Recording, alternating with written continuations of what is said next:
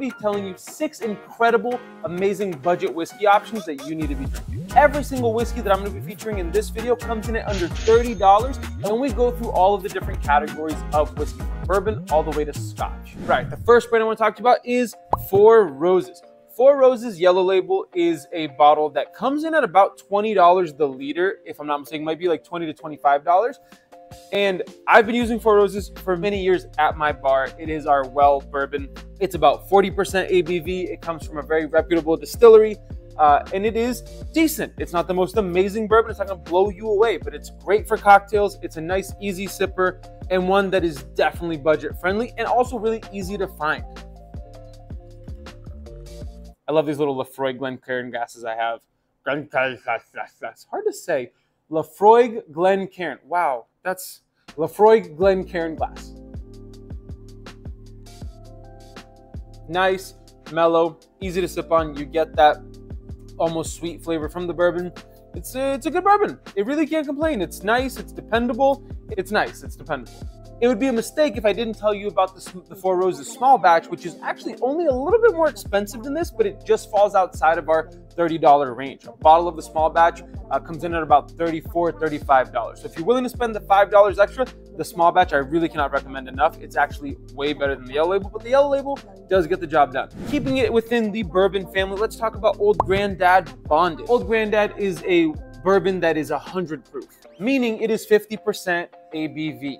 Alcohol by volume. So this is a little bit of a stronger bourbon in terms of alcohol, but it's bottled in bond, and that means that it's bottled in accordance to a U.S. government statute or law that kind of basically guarantees quality. It was created a really long time ago as a way to show consumers that brands of whiskey were following very particular steps and adhering to certain laws to make sure that the quality was there. And the price on this is outstanding. It is, again, a liter for under $25. I'm starting to use this more at my bar and restaurant. I've actually created a couple of cocktails built on this because I love the higher proof of this one. All right, let's give this one a little sip.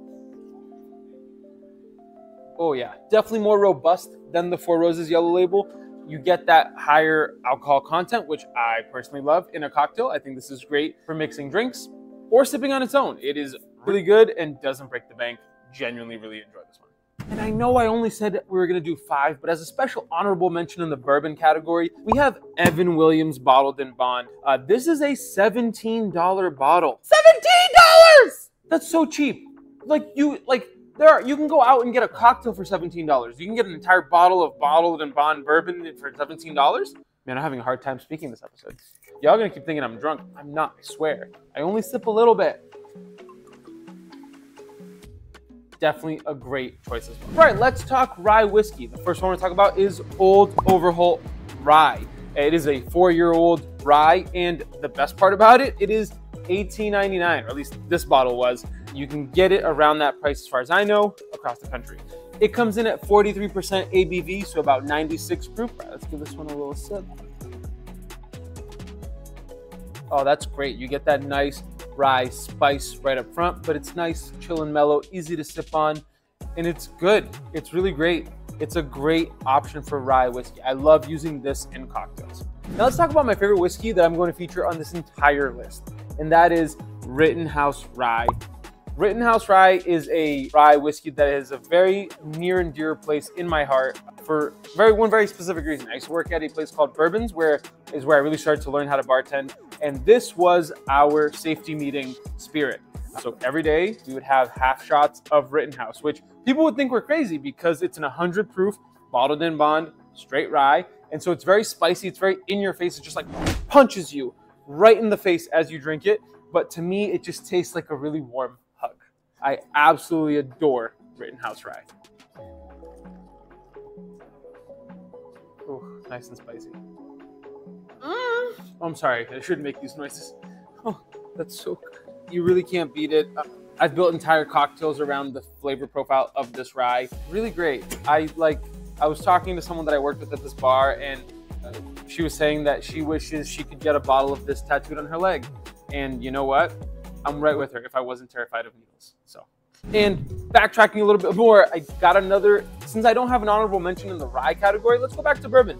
Journeyman Distillery out of Michigan is one of my absolute favorite small craft producers making whiskey today. On top of their Featherbone, which is a bourbon, they also make a bunch of other whiskeys, like their Corset's Whips and Whiskies, which is a 59% ABV bourbon, but they also make rye, they also make malt whiskey, and their stuff is absolutely incredible and not too expensive. I believe the Feathered one is about $36.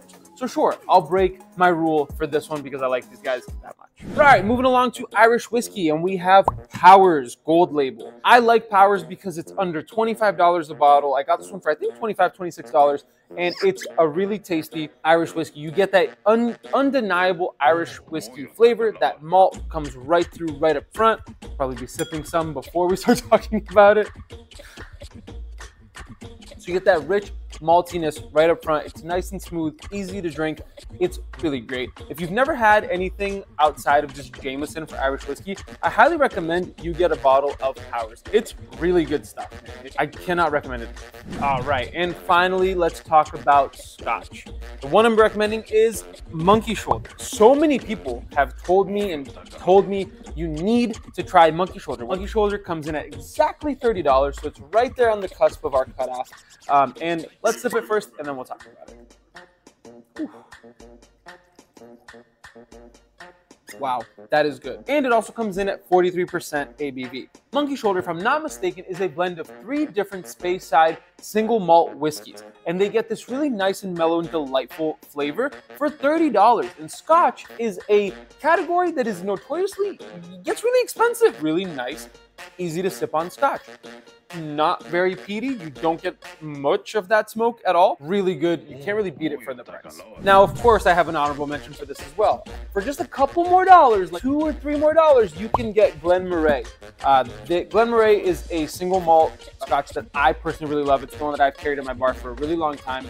They've been around for a very long time, and for a single malt at $32, it's not blended. So it's not like the Monkey Shoulder, which is a blended itself, for about $32, $34. So in terms of a single malt, I would recommend the Glenmorangie. No matter which of these brands that you end up going with, I hope it shows you that you just don't need to shell out an arm and a leg and possibly a kidney for a really great bottle of whiskey. I love all of these options and I use them pretty regularly. But if you can't get enough and you want to know more of my recommendations, I have this entire other video that you can watch right over here where I tasted and ranked 30 different kinds of tequila.